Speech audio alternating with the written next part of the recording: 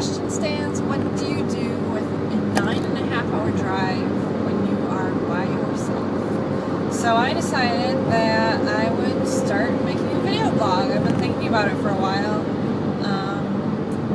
Thought my life was a little too boring for that, but I don't think it really matters. So if for nothing else, it's for me because I have a really bad memory. So I'll be able to watch and just see what I've been able to do and where God has led me. And I know I don't have a minivan anymore, but don't you kind of feel like you're in the cash cab with me? I really kind of feel like that. I don't have any trivia, and if I did, you would get it right because I don't know much trivia at all. So you'd have to tell me if the answer was right.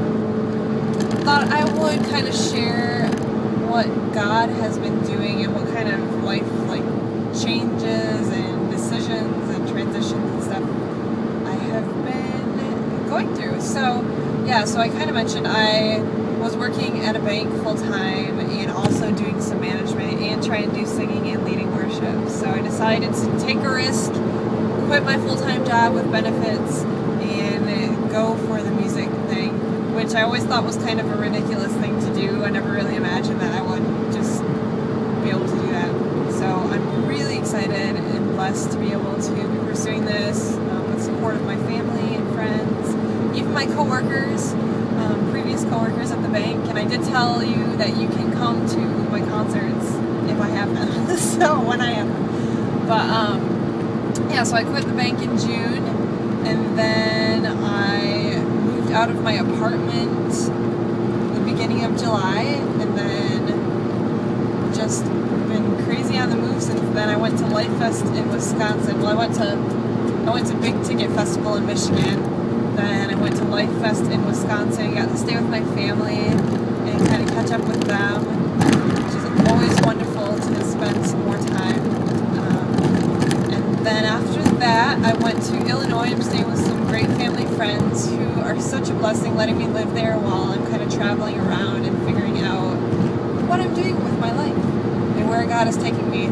So it's allowing me just to have a more open mind and open schedule instead of being tied down to a lease. So I'm staying there. Went to Chicago yesterday, just hung out with some friends. And today I'm on my way to Nashville, where one of the bands that I manage, they are recording down there, so hopefully I get a few clips of that. And then the management company that I'm working for is in Nashville as well, so I'm hoping to run into some of those people.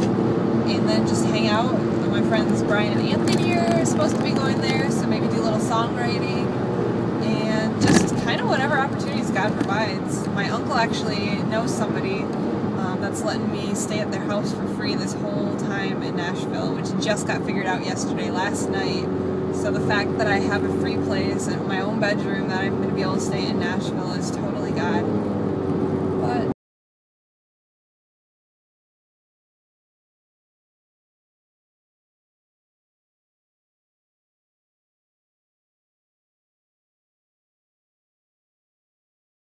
I stopped at the McDonald's to use the free Wi-Fi, and there's only like one outlet apparently in this huge fancy McDonald's, which meant I had to sit with somebody.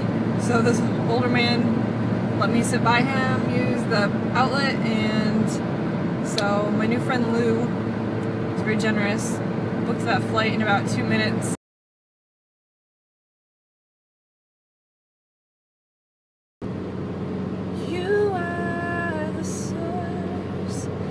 Of light, I can't be left behind. No one else will do. I will take hold of you. I need you, Jesus, to come to my rescue. Where else can I go? No other name by which I am saved. Capture me with grace. I will follow you. I will follow you.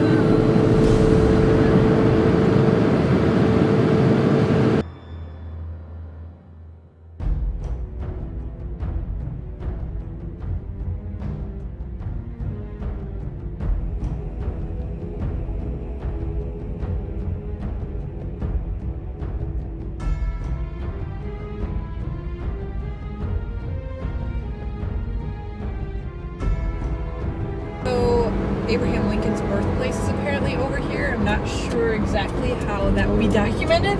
Kind of weird, but I think I'll pass on that place. Can I just say, it's times like these where cruise control would come in very handy and my foot and leg would not be hurting so bad. I've been in the car since, well, 11:15. I don't know if you can tell what time it is, but it is 5:46. I did stop for an hour.